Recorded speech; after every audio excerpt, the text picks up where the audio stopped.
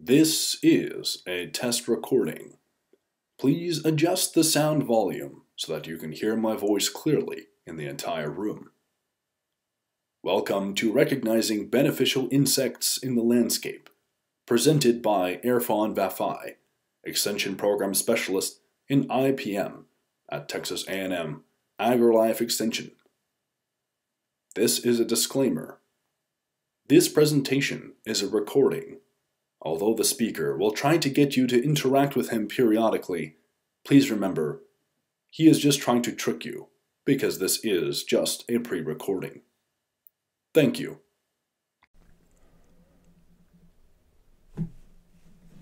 Oh, hi there. Sorry I didn't see y'all. So nice to have y'all here with me today.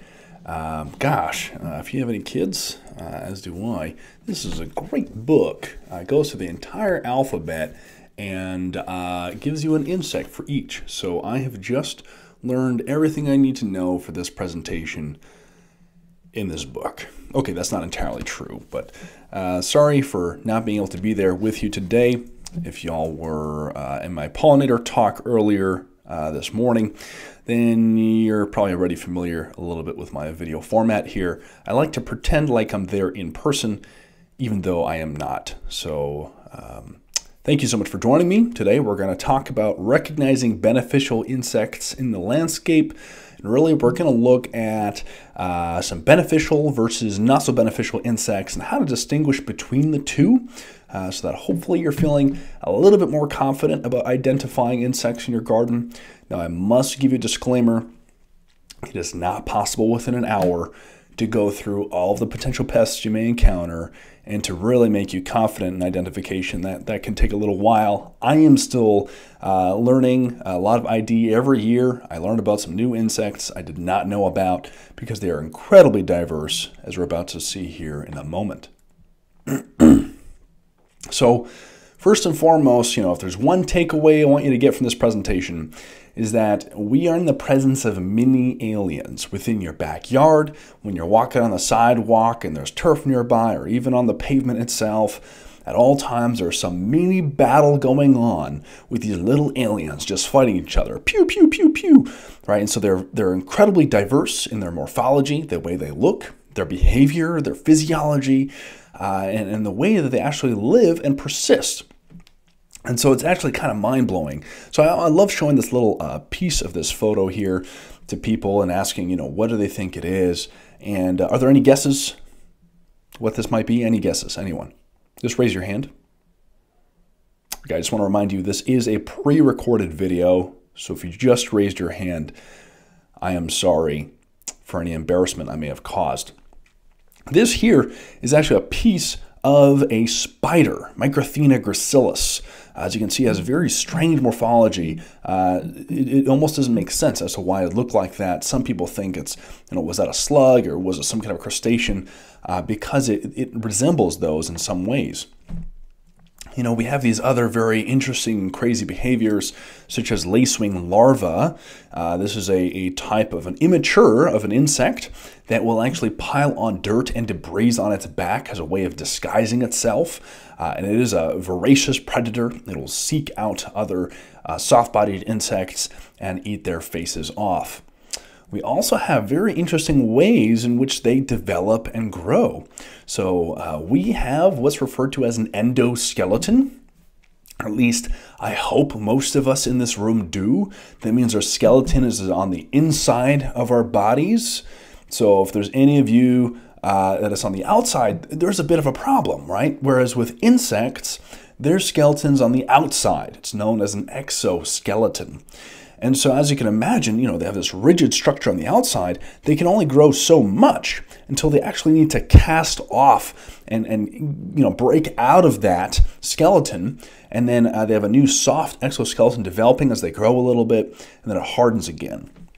So if you're familiar with lobsters, they kind of do a similar type of thing, right? And so this is a very foreign concept for us humans, because that's not the way we develop or any of the other common animals that we see running around, trotting in a forest. And we have this very interesting, some insects look like kind of a mad scientist combination of two other organisms. So in this case, we have a cricket that has hands that look like a mole. It's referred to as a mole cricket. And its hands are specially designed to be able to dig holes and trenches. And anyone who's worked in turf or has a golf course or anything like that has probably dealt with these and really annoyed with them because they cause very similar damage to moles. Now, they're also considered predators. You'll see in the background there a caterpillar that is kind of like mauled away a little bit. You can see right there, this dark spot is where it's kind of chewed up. And then it's come to the foreground for a nice little photograph. We have, again, crazy fusions of insects. This is called a mantid fly, right, where the rear end of this segment here looks a lot like a lacewing, if you're familiar with lacewings at all. And this front half here looks a lot like a praying mantis. So again, it's this interesting fusion of different types of organisms. Oh, and speaking of very interesting behaviors, again, we're going to see something that resembles very much the fictional movie Alien. And I like to think that a lot of these fiction sci-fi movies get their ideas from insects, because anytime you see something that looks just absolutely crazy or unimaginable, there is an insect that does something like that. Case in point, we have this what's referred to as an antlion. And this insect here lives in little burrows. It actually makes a little trench in the ground. You can see here, it's a little divot. And essentially any insect that walks around it, near it, or on top of it, it'll start shooting dirt at it. Basically just spitting dirt at it to try and get it to fall down into the hole. And I'll grab it and pull it down into the hole and eat it. It's not unlike Sarlacc from Star Wars that ate Boba Fett. If anyone remembers that thing, that was just this little hole and just sucking things down. Mind you, antlions don't have these tentacles, right? And it's not, Sarlacc, I think, was classified as some type of a plant, perhaps. I'm not sure, but, it's a similar type of concept that it's this little trench that's just a death trap. So these mini aliens are incredibly diverse. So again, like I mentioned at the beginning, in this 1 hour, we can't cover it all. Definitely not. If you ever have a chance to go to the Texas A&M Insect Museum, they have over 2.9 million specimens of insects. And so they're just cabinets and cabinets of cabinets. And you just pull out, and every single drawer has another whole, group of organisms that you've perhaps never seen before. And it's an absolute spectacle. Now, the recent estimates of species diversity on the planet, not of just insects, but of all organisms, is about 8.7 million. 80% of existing species are thought to be undescribed. That is to say, we haven't even discovered more than half. We haven't even discovered, 86% of the insects, all organisms that are on our planet. And of that organism diversity, insects are about 59%. So insects are the most diverse group of organisms currently on the planet. And so, first and foremost, the thing I want to say here to all of you is that misidentification is not your fault. All right, so turn to the person to your left, turn the person to your right, and tell them it's not your fault. Thank you for doing so. It's very challenging because of all this diversity. Not only that, but to confound it and make it even more difficult is this concept of mimicry. This is the idea where one animal will resemble another. So the resemblance can be in color, pattern, form, or behavior, and sometimes the mimic will involve only some part or aspect of another animal. So some examples of types of mimicry include Bayesian. So this is where an organism will mimic a less palatable species. So for example, the less palatable species in this system is the monarch butterfly. Their larvae will feed on milkweed plants. Milkweed plants have milkweed plants have a very specific toxin that they will sequester. They will basically eat it and they'll accumulate it so that if a bird eats it, it's not very pleasant, not something that they want to eat. So it makes them not very palatable to predators. Now there's another organism, the viceroy butterfly, that does not feed on milkweed at all as caterpillars, and they are actually quite palatable. But you'll notice that it looks a lot like a monarch butterfly. It almost looks identical. And so the reason why it looks like that is it's thought that it's mimicking this less palatable species. So if a bird has eaten a monarch butterfly, ooh, that was a bad night, not doing that again. Well, it sees a viceroy butterfly and it's going to think, I've had one of those before and I'm not going to eat that again. Little does it know that the viceroy butterfly is actually quite delicious. Quite delicious. Don't recommend it. I have not eaten one myself. We also have Mullerian mimicry. This is when unpalatable species mimic each other. The idea here is that by mimicking each other, you get predators that will learn much quicker what they shouldn't eat and what they should not mess with. So you have honeybees, bumblebees, and wasps, right, that have this striped yellow and black, and all of them are equally non-palatable and have a pretty nasty sting. So if you have ever messed with a yellow jacket, or yellow jacket has messed with you, I should say, you have learned very quickly, and you probably are afraid of anything that is black and yellow, even if it's not a yellow jacket wasp. Which is not necessarily a bad idea, because some of these other things, if you mess with them, if you disturb them, they can become a little bit painful. So that's what Mullerian mimicry is. Now, self-mimicry is when one body part mimics another body part. So here, as an example, we have this caterpillar where its rear end actually looks like a face, right? So by looking like a face, if a predator starts to approach it, thinking that it wants to approach it from the rear so it's undetected, all of a sudden it's kind of confused. It doesn't know where and how to approach it. So very quickly it just decides to perhaps feed on something else. So the question now is, with all this type of mimicry and all this diversity, how can we know which is good, right? So which one can we know is the evil one and which one is the good one? And first and foremost, I want to start by saying there's no such thing as a bad or an evil insect, right? It's just the choices they make, right? They can all make good choices. It's just they make poor decisions, and so they need to be reprimanded, perhaps. So we're going to look at some of these insects that need to be reprimanded. So I'm going to first go through there's two main types of development in insects. Okay, on the left side here, you'll see what's referred to as incomplete metamorphosis. We have insects that they'll lay these eggs. The eggs will become nymphs, and then those nymphs become adults. And they go through different stages of nymphs. And the nymph stage basically resembles the adult. So it looks a lot like the adult, but it doesn't have wings. It might be slightly different color, so on and so forth. But you'll notice the general shape is like the adult. On the right side, we see what's referred to as complete metamorphosis. So you get eggs that become larvae, go through different larval stages, and then you have a pupal stage. So now it's metamorphosing completely in shape and form and becomes an adult. So notice the larval stages look very different from the adults. And the reason why I'm bringing this up is because oftentimes what we see in the garden are these larval stages. And it helps to be able to identify what type of adult that larva would become, and that gives us a better idea of whether that is an insect that will make good choices in life or an insect that will make bad choices and needs to be reprimanded. So I love this. It's referred to as a dichotomous key, right? So you start at one spot, and it's you either go left or right until eventually you end up at your end point. You have an idea of what you have. This dichotomous key here, it can be found through the University of Kentucky College of Agriculture. You start here at the very top.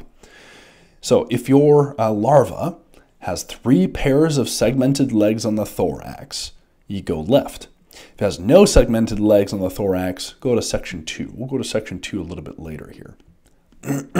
Pardon me. So if we go here to the left, now we'll see it says it has paired fleshy legs present on abdomen, you go left. If it has no fleshy legs on abdomen, you go right.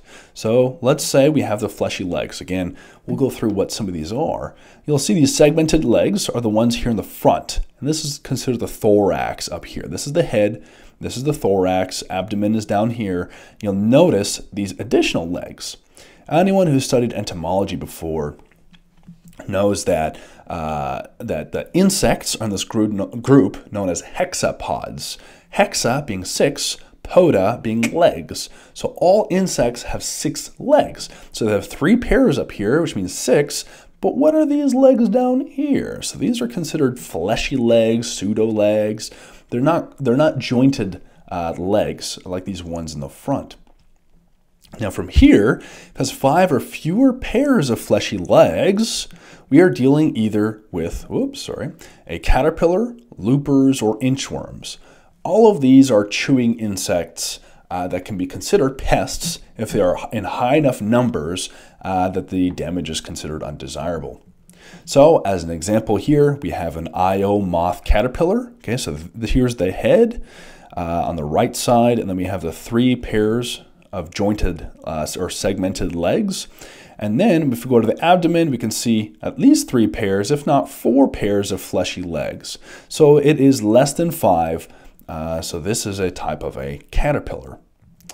Now, if we go on over to the right, more than 5 pairs of fleshy legs. So that means 6 or more. So here's a 1, 2, 3, 4, 5, 6, 7, 8 on this one. These are sawflies, and these are actually the larval stage of some types of wasps. And these wasps, their larval stage is actually a chewing insect, very similar to caterpillars of moths and butterflies. They can be considered a chewing insect pest.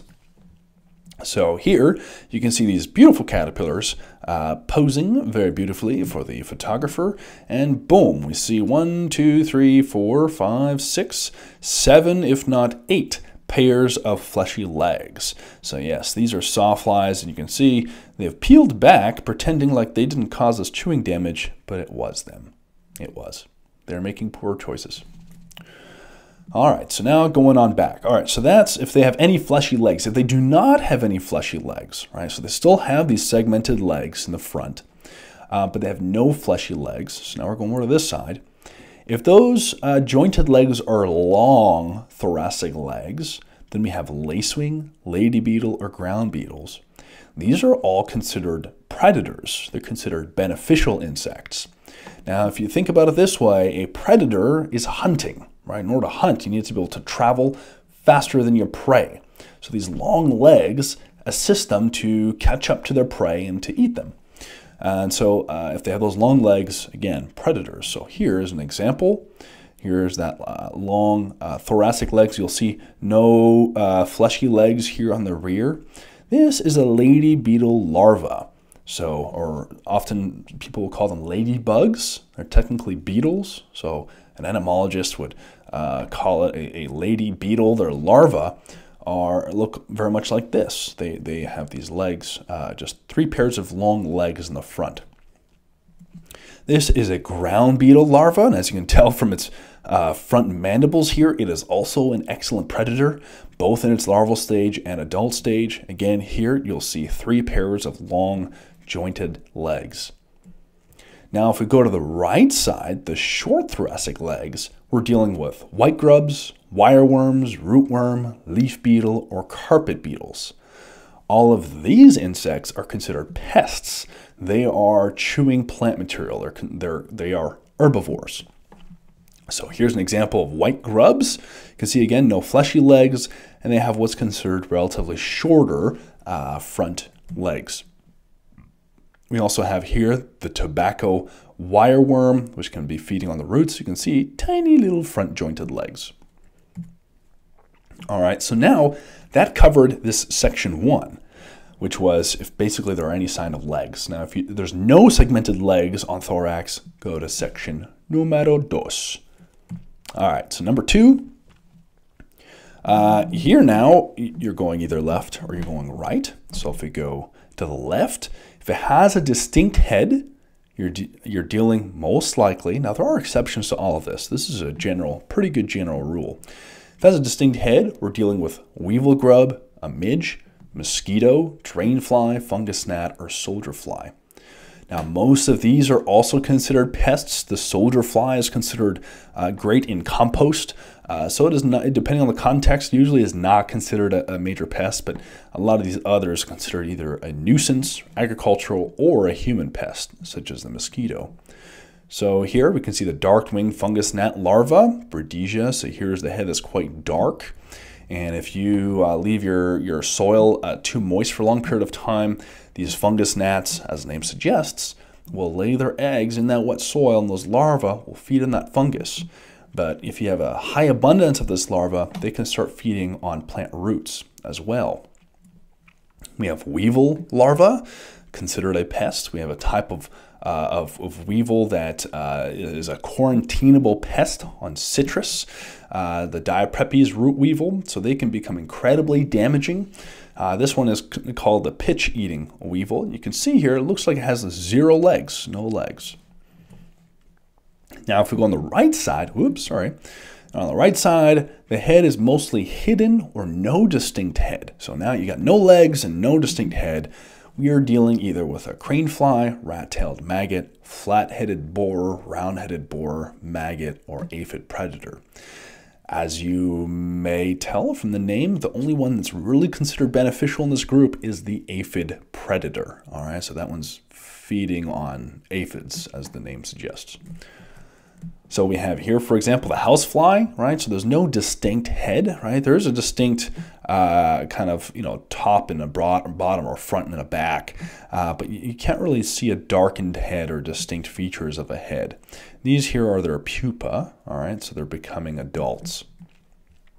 Here as well, we have the crane fly larva, which again, the head does not have any kind of distinct coloration. All right, so now something to keep in mind, right, whenever we're dealing with caterpillars, as I always tell people, they are considered a very controversial pest, right? If you're on my pollinators talk, again, controversial pest, because in their adult stage, we consider them beautiful, right? Oh, everyone's like, man, this thing's amazing. Hawk moth, it's a sphinx moth. It's a lot like a hummingbird, right? Like hovers in front of the flower. Its wing beats are as quick as a hummingbird. They'll even zoom past you like a hummingbird, and it sounds just like one. But you look at the larval stage, okay, it's actually a type of a hornworm. So yes, they eat all of the things. They chew a whole lot. So it really depends. You want a good balance between letting the caterpillars chew some plants so you can have the beautiful butterflies and moths, and also making sure they're not eating your entire crop. Now we have some that can also look very dangerous, look very menacing, right? So in this case, like, yeah, I know, I look mean, right? It's got all these spines on it, and the spines have baby spines coming off them. So it looks pretty freaky. Pardon me. But this is actually the caterpillar of the Gulf fritillary. So anyone who's ever had any passion flowers or passion plants, absolutely gorgeous plant, gorgeous flowers. And the immatures, the caterpillars, will feed on those plants. So again, although scary looking caterpillar, looks like you need to do something to control it, it can actually be not that bad and quite beneficial to have around. We have a number of wasps, okay, things that look like wasps in the garden. In this case, what you see, it looks like a wasp, but it is not. This is actually a type of a clear wing moth. And it's called that because it's a moth that has wings that are clear. So if you think of wasps, right, wasps always have clear wings.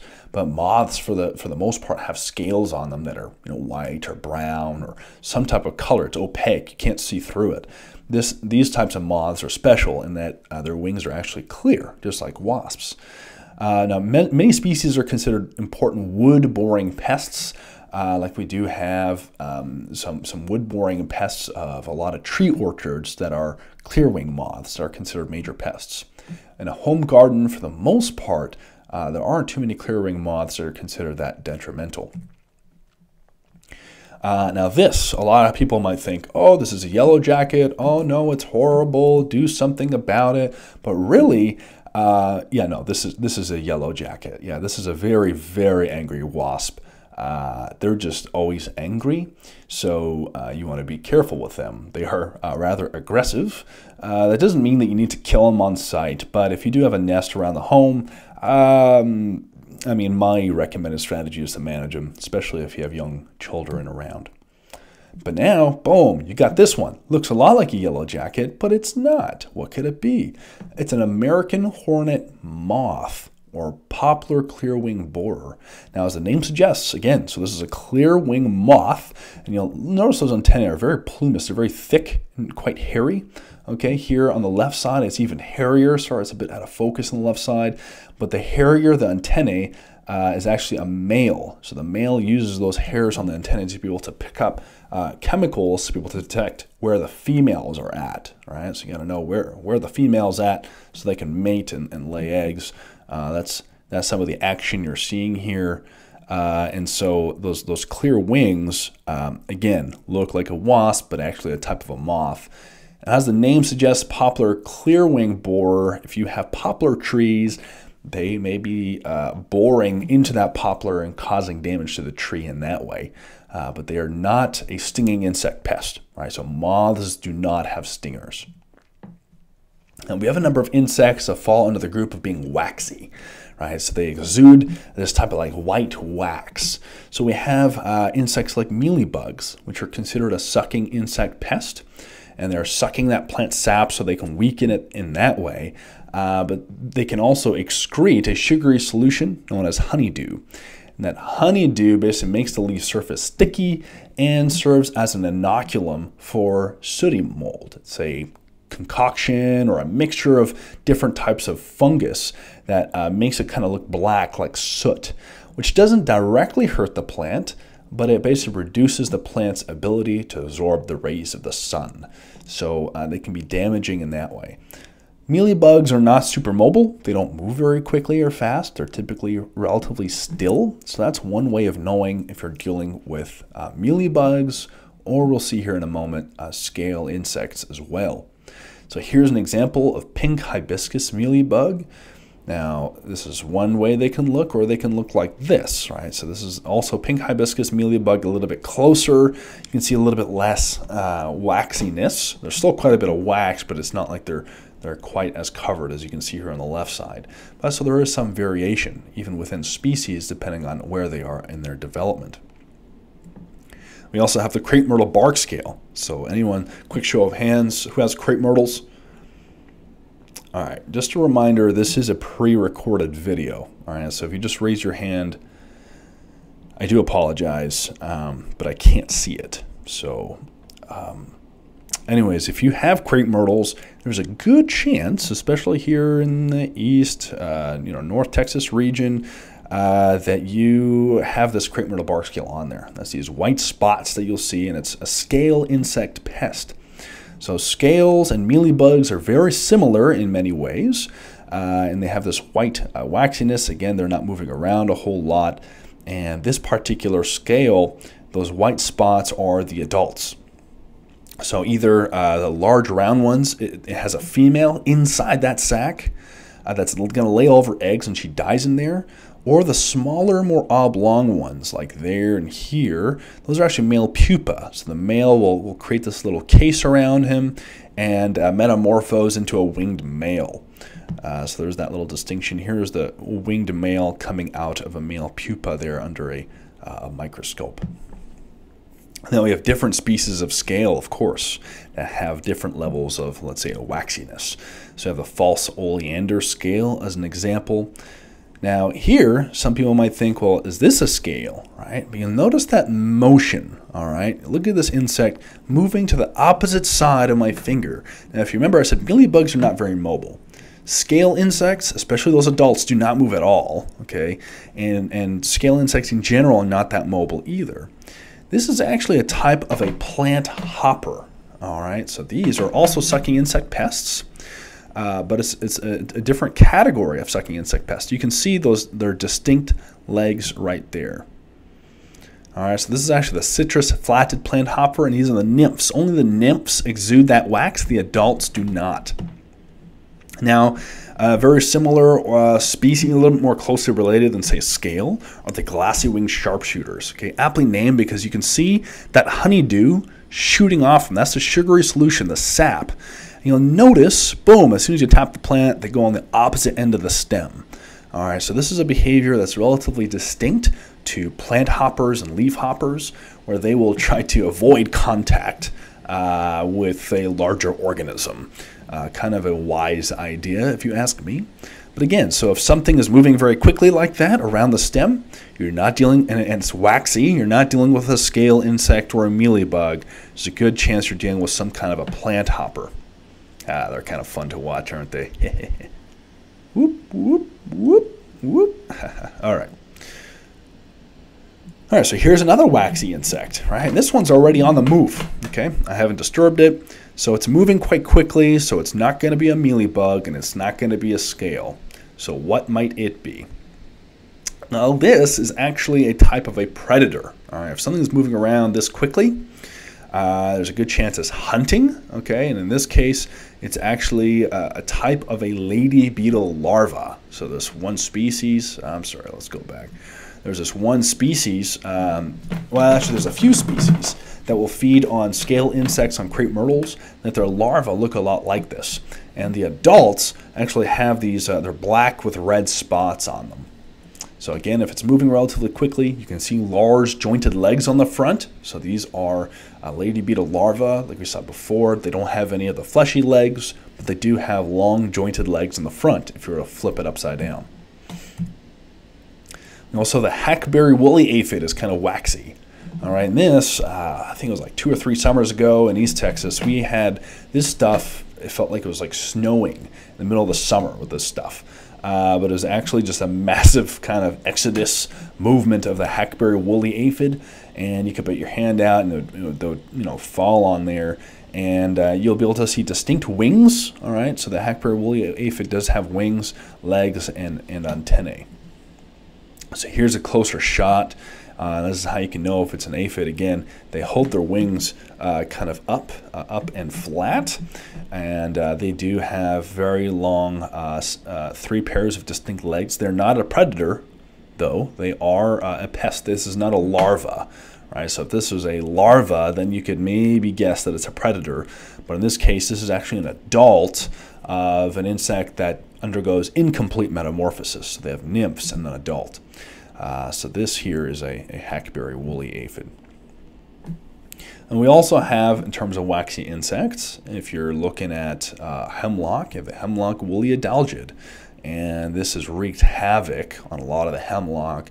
If you've been to the Carolinas, they have tree signs out in the forest of trials and work being done to try and manage the hemlock woolly adalgid. We also have a number of organisms that look very honeybee-like. So here's a photo of a honeybee, what we often associate with being a honeybee. But we look in this next little video here, it looks like a honeybee, but this is actually a type of a fly known as a syrphid fly or a hover fly. Again, anyone who listened to my pollinator talk earlier today would have seen this. It's feeding on pollen and nectar. And what they do is they lay their eggs near soft-bodied insects, such as aphids, and they will eat those aphids alive. So here is a syrphid fly larva that has grasped an aphid. You can see it's kind of deflated because it's sucking that aphid dry. And if you will recall, syrphid fly larvae do not have any distinct legs and don't have a distinct head. So although here you can kind of tell because this is the part that has the aphid in its mouth, it's hard to see whether it has a distinct head. It's not like the separate kind of entity, right? So aphid hunters or aphid eaters are in that category.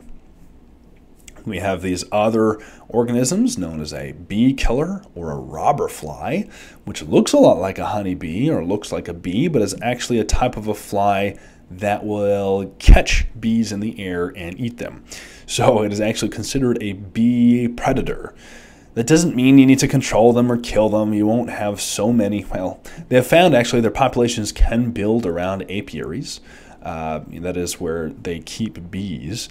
So they can be problematic, for apiculturalists, but they're not so problematic, just in a backyard garden or in the landscape. We also have this bee fly, so also considered a type of a fly, not at all a bee. And the immatures are considered parasitic, so it lays its eggs around other insect eggs, and its larvae will eat those eggs or larvae in order for it to develop. I'm sorry if this is causing trauma for anyone right now, seeing these leaf-footed bugs. Let me replay that again just to re-induce that trauma. Leaf-footed bugs, right? So we have a few different species, right? And they often will stick their proboscis. They have a little needle-like feeding part that goes inside a flower bud or a fruit bud or anything like that. Look at all these other little flying wasps and pollinators and things that are crawling around. But anyways, by feeding on that, they will reduce yields, reduce flowering, so on and so forth. So considered kind of the bane of any home gardeners and even commercial growers' existence.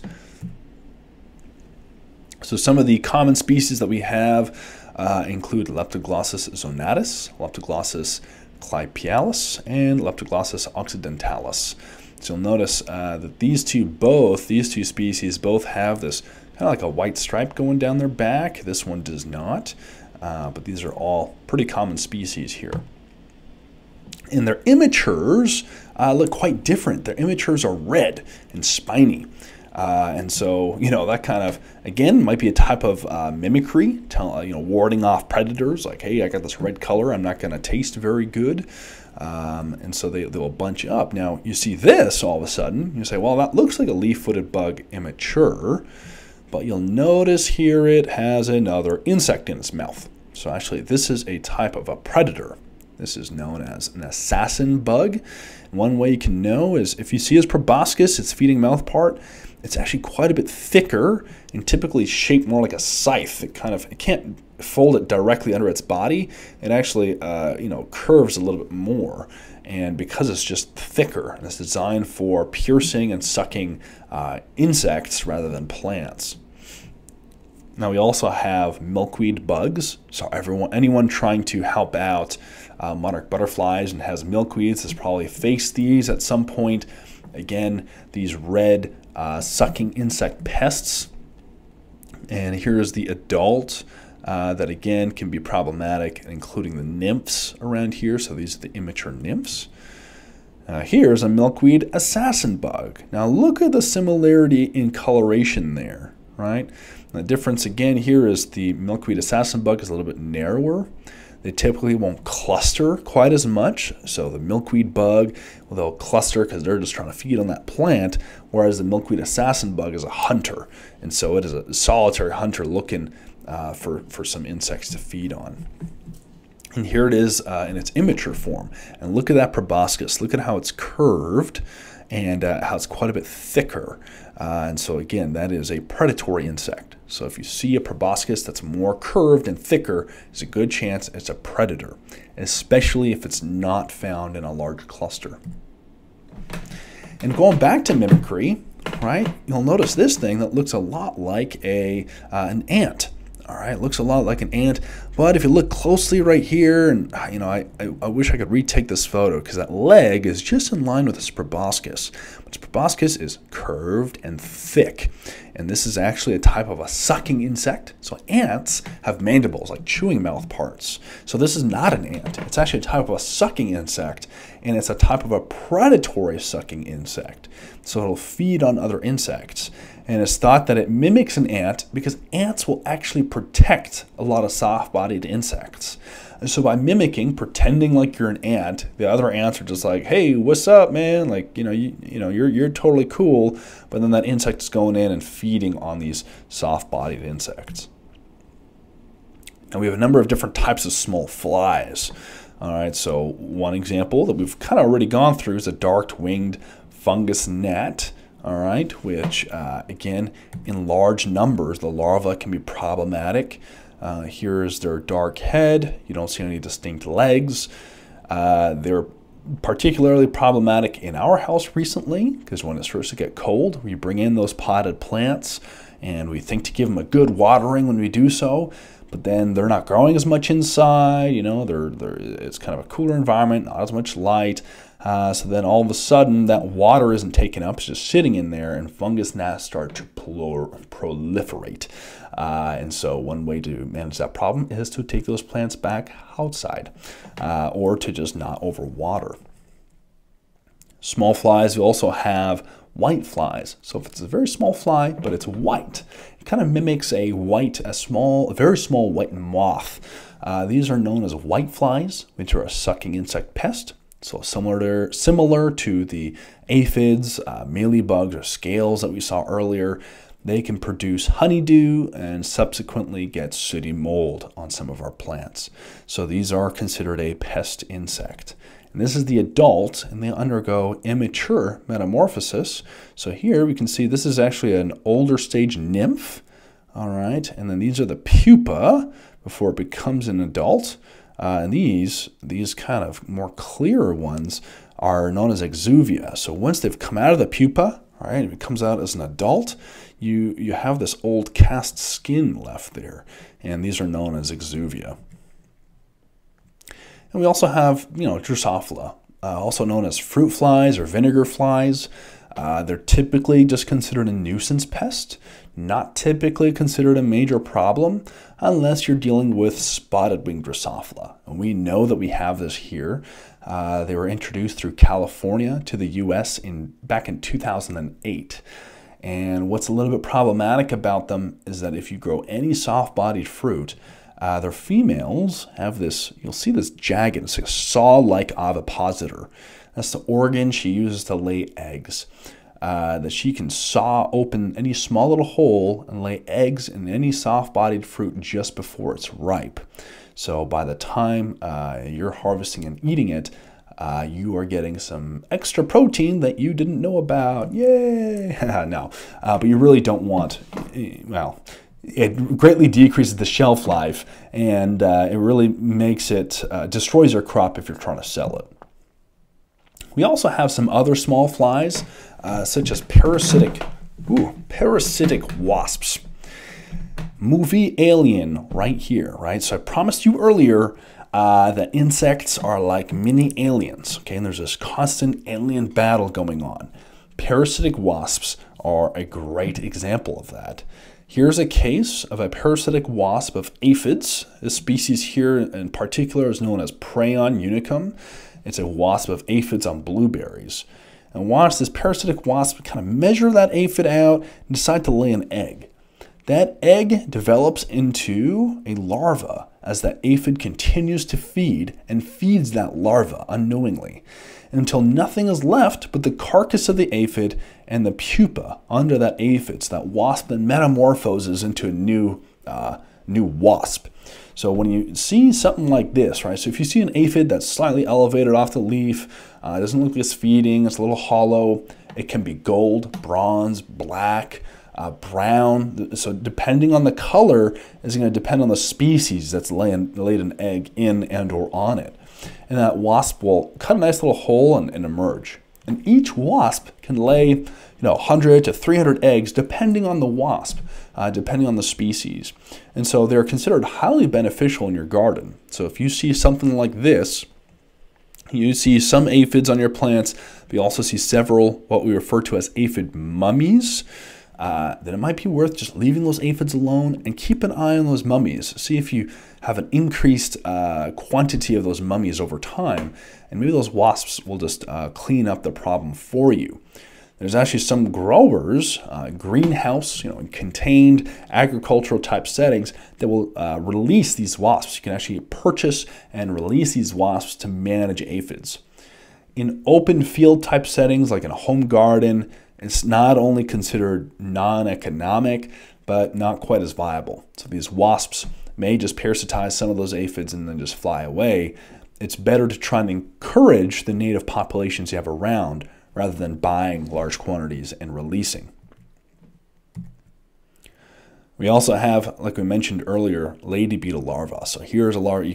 This larva of a lady beetle.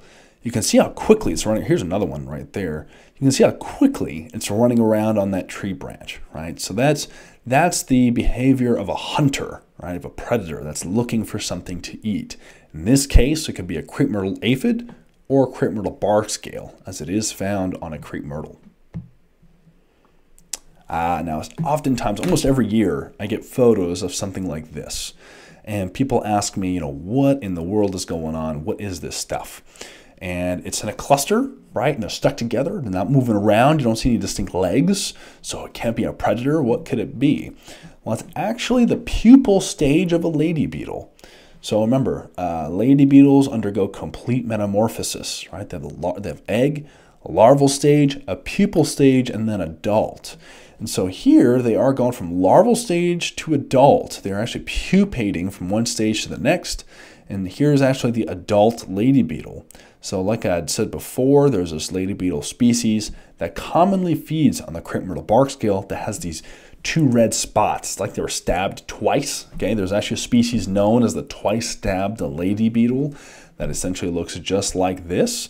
And so they're metamorphosing into a new adult.